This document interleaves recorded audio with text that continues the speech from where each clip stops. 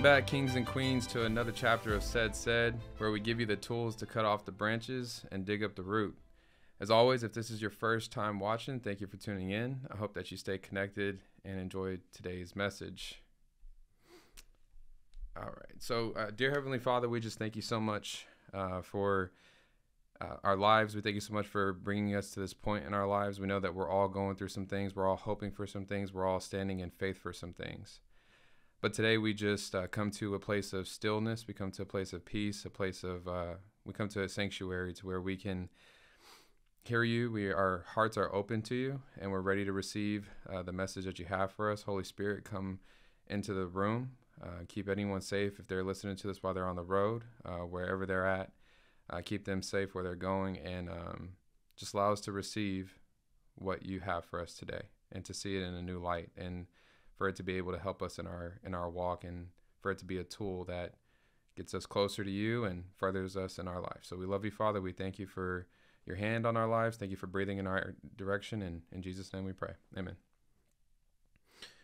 All right, y'all. So today's message is about tearing off the roof. So the scripture that I'm going off of today is going to be on the book of Mark, chapter 2, starting with verse 3. So if you want to pull it up on your phone, or if you want to pull out your Bible, I'm always reading out of the New King James Bible, so my version may be a little bit different than yours. So again, on Mark chapter 2, verse 3, it says, "Then they came to him, bringing a paralytic who was carried by 4 men." So to just set the stage for you of what's going on in this part of Mark, is that these 4 brothers, these 4 men, are taking a paralytic person, and a paralytic by definition means, first meaning is affected with or characterized by paralysis, or 2, relating to, causing, or resembling paralysis. So it doesn't technically have to be someone who is actually paralyzed. It could be someone who is characterized by paralysis. So we'll go read verse 3 again. It says, "Then they came to him," meaning Jesus. They came to him, capital H, to him is Jesus, "bringing a paralytic man who was carried by 4 men. And when they could not near him because of the crowd, they uncovered the roof where he was." So what's going on right now is that you have these 4 men, and they're trying to bring their friend, their paralytic friend who cannot move, who cannot walk, to Jesus. They're hearing about this guy who's healing people. They're hearing about this guy who's doing things. They hear that he's going to be at this home, and they're trying to get their friend who's paralyzed to be healed, to be touched, to be in the presence of, and to meet Jesus. But they can't get to him. And the reason why they can't get to him is because the room of where he's at is filled all the way to the door. Everyone around him on the outside. This place is just packed, filled with people surrounding Jesus. But these men have it in their heart and desire to come and heal their paralyzed friend. 4 men carrying, a lot of us, think about the nearest friend that you have and probably how heavy he is. Just think about that. And when you're paralyzed, that's body weight, dead body weight, not moving, not nothing. That's very heavy. And God knows where they came from, but they're carrying this man to him, and they have a mission in their heart.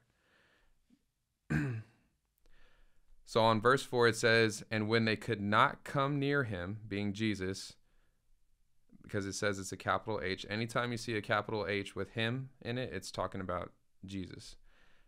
"And when they could not come near him because of the crowd, they uncovered the roof where he was." So think about it. These guys are climbing up on top of the roof with this paralyzed man. Like, the ambition, the determination, and the will that these guys have for their friend is like unmatched. They're willing to do everything. Most friends would think, "Oh man, it's crowded, too much going on, turn around, let's go home, bro. We'll get it another day." But these guys are like, "No, today is the day. We are going to take him. We're going to do by any means necessary. We are going to get this man healed," because they have so much faith and belief of who Jesus and what Jesus can do for this man, for their friend. And it says, so when they had broken through, they let down the bed on which the paralytic was lying. When Jesus saw their faith, he said to the paralytic, "Son, your sins are forgiven." Now, something that I want you to catch is on verse 5, it says, when Jesus saw their faith, he said to the paralytic. So it was not because of the paralytic's faith. It was because of their faith, the friend's faith, on why he's going to heal this man. And this is why prayer is such a huge thing when we pray for others.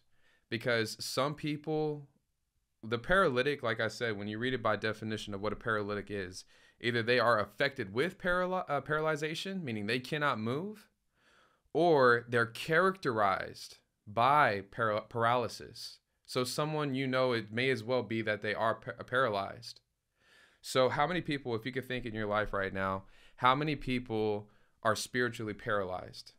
How many people don't know Christ or don't have such a strong relationship with Christ? They're spiritually paralyzed. And when you go to at night or in your morning or in your time of prayer time, you are literally in prayer, picking up that person and handing them and laying them down through that roof for Jesus to heal them. And how hard is it sometimes for us to pray for those who have wronged us, those who just have done hurtful things to us in our lives? I'm still working through some things where I have some people that I need to reach out to tell them, like, hey man, look, for me, and I'm doing it for me. Hey, please forgive me for the way that I acted back then in the day, for what I said to you. And I do it a lot through prayer, but it's because it's a very much a testing point. Like these four guys didn't have to help out their paralyzed friend. They didn't have to go and tear off this roof, so to speak. They didn't have to break through this roof. They didn't have to climb and pick him up all the way through. They did not have to do that. But what they did do, though, is that they knew about Jesus, they knew his goodness, and they knew he could do it. So by their faith, they were able to go through these extremities to get a healing for their friend. And if you go try to tear any type of roof off, especially back then, I mean, come on, bro. Like it's a lot of process. It's a lot of digging. Not only got this guy on the roof, but you're like trying to tear it apart, tear a hole big enough for him, and then you're laying him down. I mean, if you took any friend, put him laying on a bed and try to lay him down, I mean, this is a lot of work that they're going through just to get this healing for this friend. So if you go to a verse in the same exact chapter 2, verse 11, it says that Jesus says, I say to you, arise, take up your bed and go to your house. In verse 12, it says, immediately he arose, meaning the guy who was paralyzed, took up his bed and went to the presence of all of them, so that all were amazed and glorified God, saying, we never saw anything like this. And that's like, in that story right there, how many people do you know don't know Jesus? How many people do you know who, if they came to Jesus, people would be like, that girl, that guy came to Jesus? Are you kidding me? He don't do this no more. He don't do that no more. I mean, look at the scripture. The scripture says that the guy got up, he got his bed. He went out in the presence of all of them, so in front of everybody, and all were amazed and glorified God, saying, we never saw anything like this. And that's amazing. I mean, how often does that happen today where, you hear somebody turns their life around, including myself? There's so many people today, when they meet me, they think, man, said, you've been like this your whole entire life. It's like, bro, no, not at all. Like, only by the graces of Jesus and God was I able to even be half of the man that I'm like becoming. Actually all of it, not even half. It's all of the man I'm becoming. It's me. And a lot of it, though, has to do with,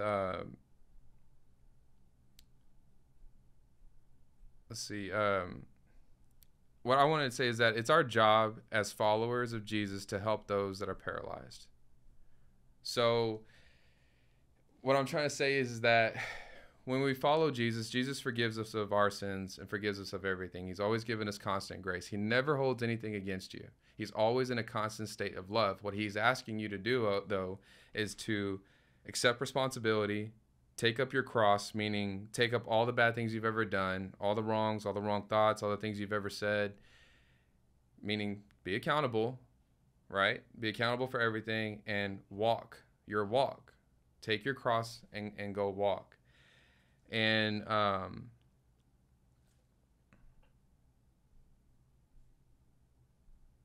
the way that we do this, the way that you help out a paralyzed person, because most people, obviously, like how many people do we know who are literally paralyzed, right? By legs. And it's why Jesus and God and Scripture is so good, because when you think of it in that sense of a paralyzed person, it's like, well, it can go over your head like, man, that's just a paralyzed person. Like, how does that relate to me in my world? Well, when you really look into it, it's in a relation of people who are resembling paralyzation. And so us as followers, our job is to embody and act as Jesus Christ, to give forgiveness. Somebody wrongs you, forgive them. And through that forgiveness, they're able to change and turn their life and more or less get up from their paralyzation of their crippling mind that's holding them back in their life through your walk, through your release, through your freedom. They'll be able to see that, and that frees them up in their world, in their whatever it is that's crippling them. So what does it mean to help? You know, what does it mean to stand in the gap for someone? And it's mostly what we're talking about today, is standing in the gap, tearing the roof off for somebody. If you look around at the people in your life, someone somewhere needs you.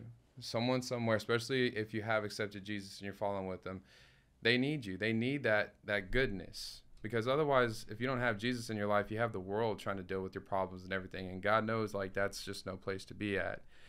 So standing in the gap means, and tearing the roof off of today's title means to do what these four men did. Have the faith of them to be able to continuously always be fighting for your family member, for that coworker that you can't stand, that you bicker with. Try resolving the issue by showing them grace, showing them love. They know your pattern, so switch up the pattern. Same thing with family. If you always have that one family member that you're getting into it with, try a different approach. Try the approach of Jesus, because that pattern is going to throw them off of their autopilot, and it's going to make them start their paralyzation that they're stuck in. It's going to switch them up. So stand in the gap for someone. You know, like, it's just, I've had plenty of friends stand in the gap for me, and standing in the gap doesn't mean that you have to help out somebody financially. Standing in the gap could be the biggest thing that you could do for somebody is pray for them. Like, that's the most intimate thing that you can do, because there is intimacy in prayer, because you're really having to get beyond the surface level of their situation. And most of the time what you do is you ask them, hey, what are you going, like, if you don't mind me asking, what are you going through? Or what can I pray for you for? Or can I pray for you? Not a lot of people turn down a prayer. Whether they're believers or not believers, most people don't turn down a prayer. And whatever it is that they say, obviously through the Holy Spirit, you're going to pray for them, and that is going to release them in their paralyzation. And prayer is one thing. A listening ear is another thing. Sometimes some people they want to just be able to release how they feel. And in this moment of listening to them, you don't correct them. You don't correct them.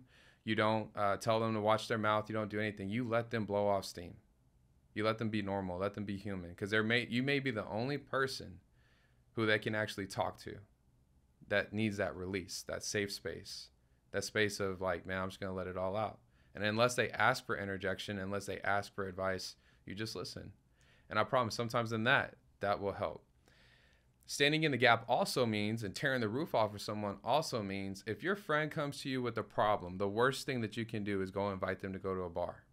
The worst thing that you can do is invite them to come over and smoke some weed or go smoke, to go do drugs, or to go to, for some men listening, go to a strip club and then go drink if they're dealing with issues. If you know what they're dealing with and you're helping them, you're not standing in the gap. You're really digging a hole for them even further. So standing in the gap, tearing the roof off for someone means tearing apart. Like I said in the beginning, we cut off branches here and we dig up them roots. You're actually growing a horrible garden by taking them to go drink. They're running from their problems. They're not helping them. So if you know their situation because you're close to this person, standing in the gap or tearing the roof off for someone can look like inviting them to church, And if you know they have something against church, more or less just being their friend and being around them and being a good example. Don't be a bad example to that friend. Another one could be inviting them to a men's group, inviting them to a women's group, inviting them out to a park, inviting them out to somewhere outside, go running, to go exercise, something that gets their mind in a positive manner. That's what tearing the roof off for somebody means. That's what standing in the gap is. Because obviously they've been doing the same pattern of dealing with their issues, mostly with drinking, gossiping, talking down on a coworker, talking down on a family member, victimizing themselves. And none of that has helped. They're running themselves in a circle. They're like a dog trying to chase their tail, thinking they're doing something, and 1,000% they're not. They're just exhausting themselves. So if you can get them, so to speak, with that example, to stop chasing themselves and just chill for a second, be at peace, get you out their pattern, out their comfort zone. You don't have to, like, I've invited a lot of people to the men's group. I've invited a lot of people to church, and sometimes they don't come, and sometimes they won't go. Sometimes it takes time, and sometimes just let them be on their own. And what this comes down to is, don't save a drowning person. This is my last point that I'll save you with, is don't save a drowning person. I looked it up before I came in here just to make sure, because I've heard this saying before and it's so good, but I looked it up and it actually helped me out even further on why not to save a drowning person, and actually what do people do when you do go to save them. The reason why you don't go save a drowning person, there's actually a term for it. It's called AVIR, which is aquatic victim instead of rescuer syndrome, or AVIR syndrome. I had no idea. So what I always say, don't save a drowning person. And what that means is that when you have a victim out there in the water they're drowning, right? They're drowning, they're kicking, they're treading, they're trying to stay up. Whether they know how to swim or not, if the waves, think about it, if the waves of life, if the waves of everything is over them and they're drowning and they're trying to ask for that lifeline, and you being the closest person to them, you're trying to help. You're trying to be a good friend. Most of the time, and some of y'all may be in this situation where you are thinking that you're being a friend and you're helping someone out in the storms of their life, and really y'all are both drowning together. And so what it is what the term don't save a drowning person means is that when a rescuer goes to save a victim who is drowning, most of the time the person who's going to rescue that victim actually ends up drowning, because what happens is the drowning person grabs them, holds them, and restrains them by their arms, because they're just trying to use anything they can to keep themselves from drowning. They're trying to keep above water. They're freaking out. They're panicking. They don't know what to do. They just want to stay up.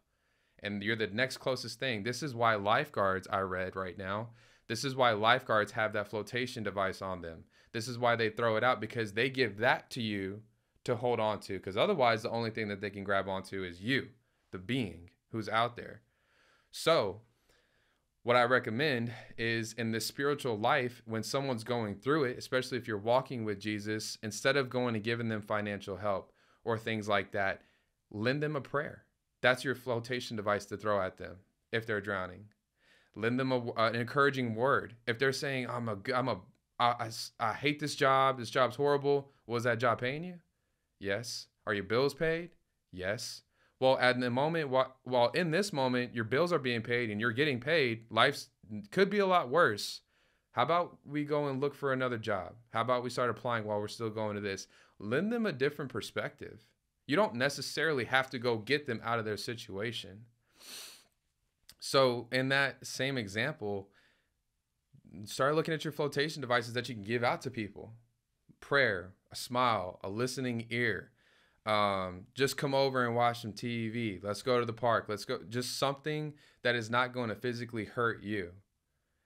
And most of the time, and we all know, especially if you've been saved, when that person gets to the last point of breath where they truly are going to drown, Jesus will never let them drown, ever. Your job is to send them out a lifeline. It's up to them whether they want to grab that lifeline or not. And most of the time, some people don't even want to grab that lifeline. They think it means nothing and it's not helping them. Most of the time, when you're giving somebody money, or you're giving someone, pretty much most of the time it's money, because we always know it. Someone's always asking for help with finances or whatever. most of the time, and I know because I'm speaking from experience, bro. I used to tell my dad, "Hey, dad," and if he sees this, I'm sorry, dad, but you knew. I'd ask him for money, and I would go spend weed. I would go buy weed. I'd go buy drugs. I was asking for the lifeline. I needed help, and I'd come up with this great story. And then I knew he was gonna give me money, and I would add a little bit extra to that so I can get some more for just in case purposes to go eat or something. Just straight finessing. And because if someone's not walking with Jesus, and if they are walking with Jesus and they fell off, well then you know the job to help them out. But if someone is a non-believer and they're not walking with Jesus, most of the time the worst thing that you can do is literally help them out financially. Like, it is almost the worst. They're gonna figure it out. They've been figuring it out. They're not drowned enough yet. You know, like a lot of people have a lot of fight in them. I had a lot of fight in me, and there's still things in my life that I'm still fighting a lot for, still not willing to surrender to Jesus for, that I'm always revealing every single day. Oh, I got to surrender that. I see where I'm fighting to keep that afloat. So don't save a drowning person, and be aware. Like, you can help someone out, just send them that flotation device. So my challenge to you this week is to go tear the roof off for someone. Not literally like having to fully like engage into their life and their business, but go tear the roof off for them. You have one person in your life, whether it be your spouse, whether it be your child, whether it be your friend.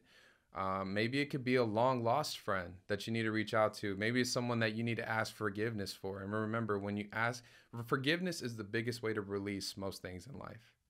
That's the biggest and most difficult thing for a lot of people, including myself, is forgiveness. Because why do you want to forgive somebody who hurt you, bro? I got a laundry list of reasons on why I don't need to forgive you. Like, we all do, 1,000%. And that, I'm gonna tell you right now, that other person, they have a whole laundry list of reasons that are probably valid against why they won't forgive you or accept your forgiveful plea. Like, it goes both ways. But that's doing nothing for either of you. You're basically both holding on to like a knife and saying, "Nah, I'm not gonna let go," while it's literally cutting you deep. It's the most ridiculous thing. So maybe a way to tear the roof off for somebody, and it's going to feel like you're literally picking this paralyzed person up to this roof and tearing it off to type that message or give that phone call to ask for forgiveness. Forgiveness, remember, is always for yourself. It's never for the other person. It's up to them, though, on what they do with that, if it's going to release them or not. But almost every single time when you go to ask for forgiveness or say, "Hey, I hope that you forgive me for whatever the situation was," that right there is standing in the gap very much for somebody, being there for them. And it takes a big person to ask for some things like that. So my challenge to you this week is definitely pick someone, find someone that you can stand in the gap for. If you are standing in the gap for somebody at this very moment, I encourage you to keep doing it. Keep standing in the gap. Be healthy for that person, because you may be the only healthy person that they have in their life right now that's keeping them, quote unquote, afloat. The only thing that I ask you to do is to do a self-check on, am I giving him a flotation or her a flotation device, like helping them stay afloat? Or am I literally the person that they're using to stay afloat? Are they pushing me under with them? That's the only thing I recommend if you are standing in the gap for somebody right now. Ask yourself that question. And if you are staying in the gap, but you are giving them the flotation device, keep doing it. And I pray that y'all have a breakthrough come, and I pray that Jesus shows his hand and God shows his hand in your life, and that what you've been praying on comes to fruition. And it will. Just keep the fight. Like I said, tear that roof off of that person. And last 2 points is just to always be the example. That's the best way that you can stand in the gap for somebody, is to be the example. No matter what job position you have at your job place, no matter whether you're the youngest sibling in the house or the oldest one, no matter your age, no matter how young or old you are always and can always be the example to those around you. Jesus likes to use, and God likes to use, people who seem unlikely to use. So never underestimate yourself. You can always really help somebody out by being the example, and never really, not so much having to say something to someone, but someone can see your actions, see your courteous, like see you being courteous, seeing you being kind, seeing you being encouraging.